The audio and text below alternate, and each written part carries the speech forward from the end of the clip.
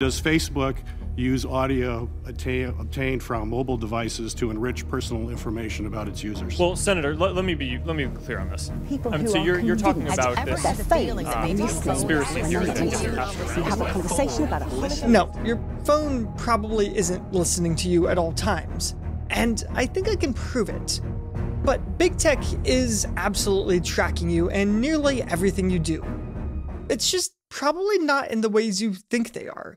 And honestly, it's probably much more invasive than you even realize. Hi there, my name is Connor, I'm a software engineer, I've worked at companies like Facebook, and I've helped thousands of people learn computer science. Today, I want to focus on something a little bit different. I want to talk about how exactly this tracking technology actually works, and what you need to be doing to protect yourself. But first, I want to test the prevailing theory of our phones and if they're listening to us and using that information to target us with ads. So what I'm going to do is very simple. I've got this computer here and it's going to be playing a podcast about scuba diving. And I want to see if it's going to, after this podcast finishes, give me ads about scuba diving on my phone. So I'm going to put my phone right here. We're going to start this podcast and it is going to be playing scuba diving talk for the next hour or so, and then we'll come back to it. Now, oftentimes the best way to actually understand a system is to try to work backwards. So first, what is the goal of these tech companies?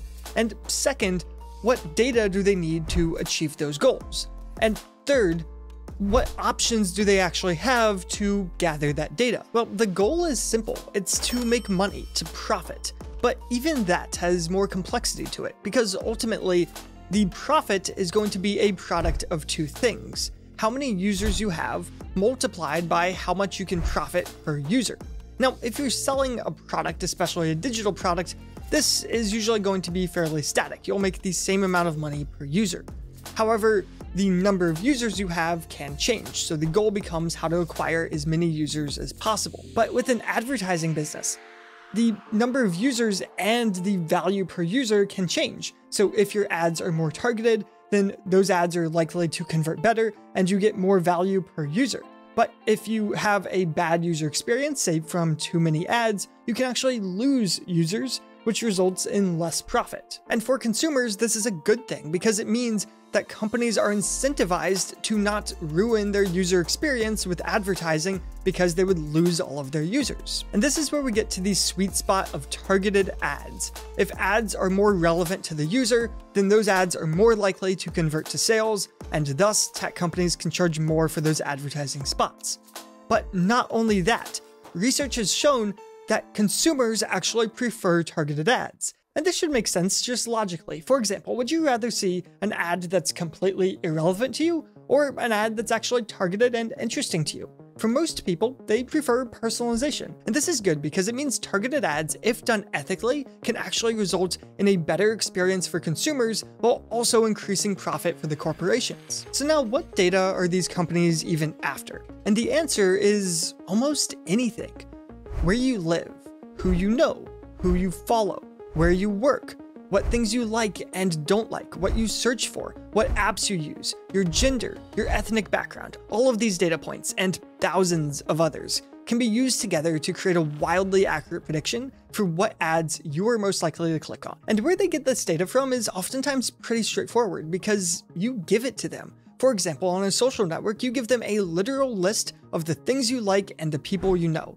And not only that, they can use that data, such as the people you know, to figure out more things you like, because ultimately, if a lot of your friends like the same thing, you probably also are into that thing. And the other data they collect might be a little bit more implicit, but ultimately, you're still giving it to them by using their websites and apps. For example, if you're scrolling through some feed, even if you don't directly interact with anything, so you don't leave any comments or likes or shares, anything like that, if you just scroll, naturally, you're going to slow your scroll at certain points. And when you slow down your scroll, that is an indication that some post that just came on your feed was actually interesting to you.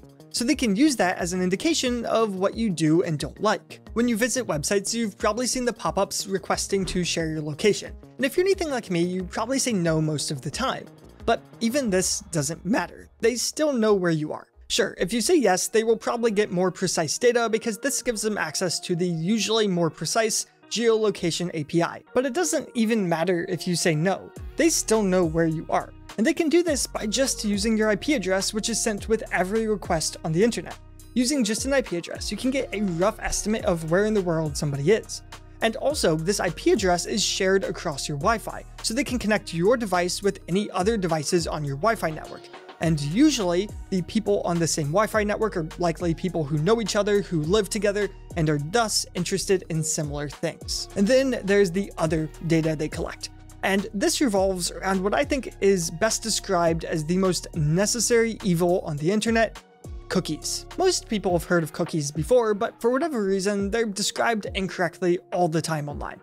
But a cookie is actually very simple. Cookies are simply little bits of text that are stored in your browser, and they are put there by websites you visit. So any website you visit can store a cookie, and this cookie is then automatically sent back to that website server the next time you visit the website.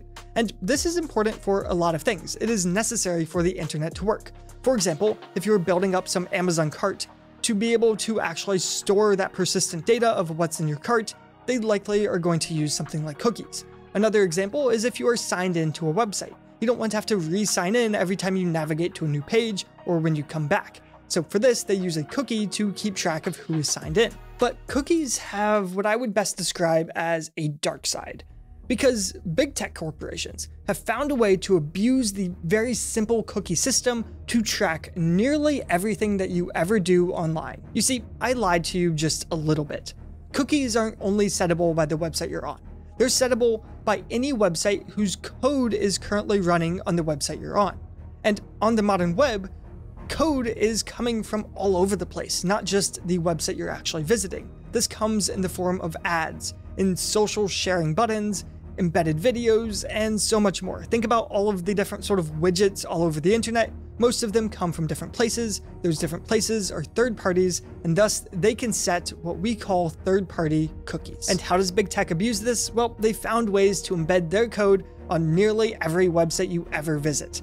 And the result of this is that they can set cookies from nearly any website ever. And because of this, they can store lots of information about your browsing history, and when you come back to their website, they have tons of extra information about you. They can use that information to target you with better ads. And oftentimes I hear people talk about strategies like, oh, just don't have an account on that website. But even that doesn't matter, because even if you don't have an account on a certain website, it's pretty likely that they have an account for you. You see, we're all just a little bit different from each other, and this is true for how we browse the internet too. For example, I am currently using Firefox version 117.0.1 on macOS 13.3.1 on a 4K monitor in the Pacific time zone in English. And this data, and a bunch of other data that they can just collect from your browser when you visit a website, is enough for them to uniquely identify you using something known as fingerprinting. With fingerprinting, companies are able to uniquely identify traffic from basically anyone because almost everybody browses the internet in a unique way. You can actually see if you are unique by going to a website like amiunique.org, which will tell you if your fingerprint is unique, which it probably is, meaning that you can actually be tracked using fingerprinting. But of course, our fingerprints are constantly changing, as well as many of us have multiple. For example, sometimes I install a new extension which changes my fingerprint, or sometimes I browse from my iPhone which has a completely different fingerprint.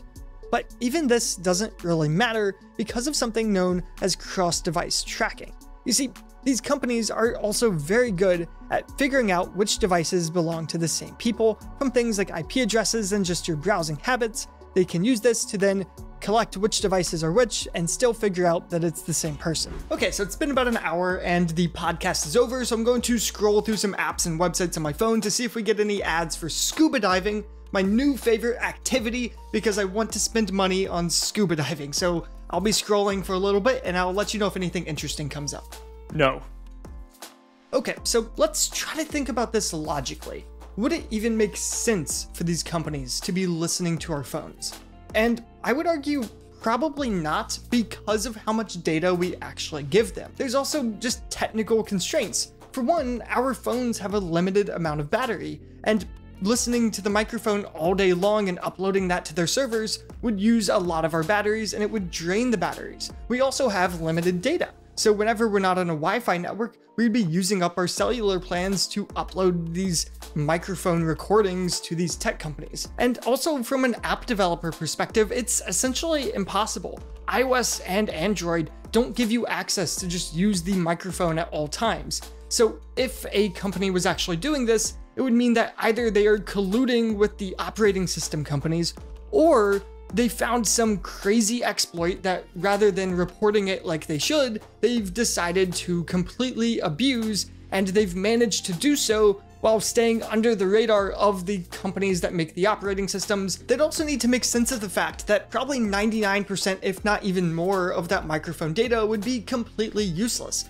whether it be because the phone is in your pocket or too far away to have any intelligible data, or just that the conversations it heard were about nothing of any meaning and weren't actually useful for targeting ads. All this to say, are tech companies tracking you? Absolutely. Are they using your microphone to track you?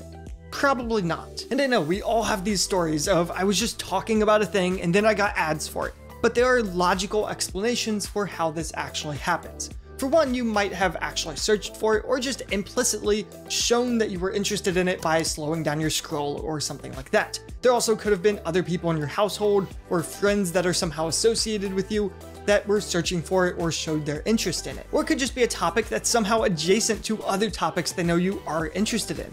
For example, as a software engineer and a tech bro, you saw I got some ads for Allbirds.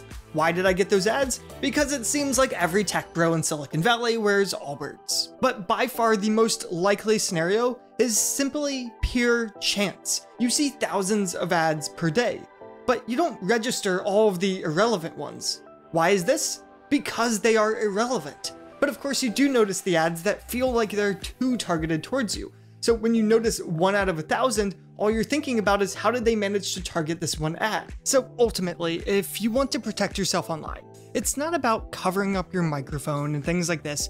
Sure, if you want to, you can use a privacy-focused browser like Brave, which is going to mostly prevent fingerprinting by essentially just lying to the websites about who you are. But even then, I would ask the question, why? For me personally, I prefer having targeted ads, and I think it just gives me a better user experience online. And I honestly just don't care very much if tech companies know how boring my life is and what some of my interests are. For me personally, I find it much more important to just focus on minimizing how much of my personally identifiable information is online, so things like phone numbers, email addresses, my actual physical address, things like my social security number, all of those types of things, I try to minimize how much I give them out online.